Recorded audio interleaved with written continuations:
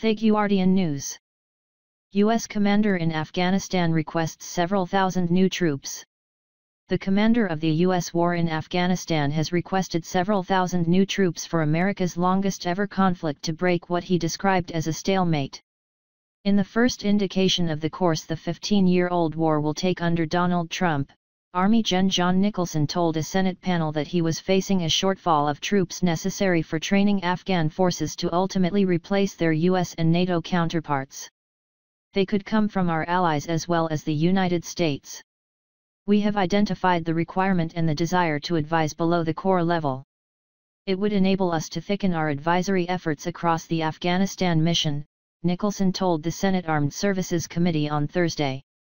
Nicholson acknowledged that the Taliban has gained territory across the country in 2016, and that the Afghans have tens of thousands of absent or non-existent Afghan soldiers on their payrolls.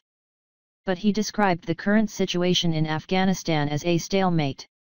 One reason for the deadlock, Nicholson said, was the increasing spoiler role of Russia, which has been accused of aiding Trump in the election and with which Trump seeks to reconcile.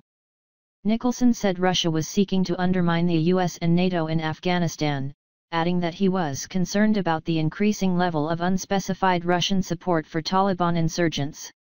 Nicholson said he was not seeking additional forces for counterterrorism operations, the other remaining mission bequeathed to Trump by Barack Obama, who initiated a troop surge and then reduced them to their present levels of 8,400. It is unclear how Trump will respond to Nicholson's request. Over the years, Trump has publicly advocated withdrawal from Afghanistan and characterized the war as a disaster. Nicholson said he believed the Trump administration was open to a discussion of an objectives-based approach that would include a commensurate troop increase, and said he thought it would be possible to meet U.S. objectives with fewer than 30,000 troops.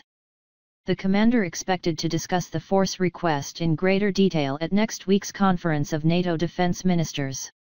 Trump has previously called the war in Afghanistan a conflict in which nearly 2,400 U.S. troops have died, a total and complete disaster.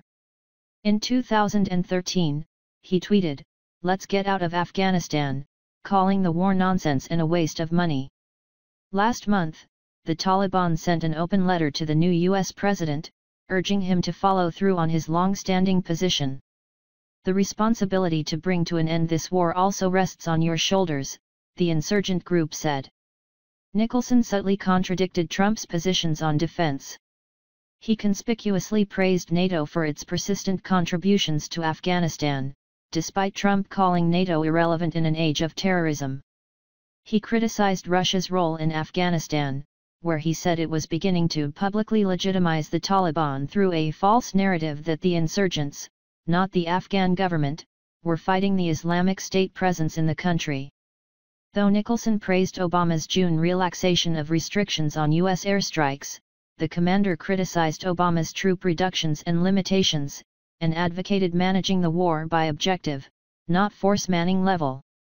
The troop caps have resulted in the military expanding its reliance on contractors to a 2-to-1 ratio of contractors to troops, meaning the U.S. military in Afghanistan is employing a contracted force of nearly 17,000. To keep U.S. troop levels at 8,400, Nicholson said, a deployed U.S. aviation brigade left its mechanics stateside, prompting the military to contract for tens of millions of dollars in aviation maintenance. Pressed by senators on what the U.S. could concretely do differently after 15 years of war, Nicholson praised the cooperation of President Ashraf Ghani but mostly described Afghanistan as a counterterrorism opportunity for the United States. The viability of an enduring counterterrorism platform in Afghanistan is critically important to our national security, Nicholson said. He laid out an expansive list of objectives to present to the new administration, including long-standing ones that the persistence of the Taliban has frustrated, including the destruction of al-Qaeda in the country, expanding the Afghan government remit over the populace and compelling the Taliban to sue for reconciliation. Even after such war aims might be achieved, Nicholson said the U.S. ought to continue our counterterrorism efforts in an environment of a prosperous and stable Afghanistan.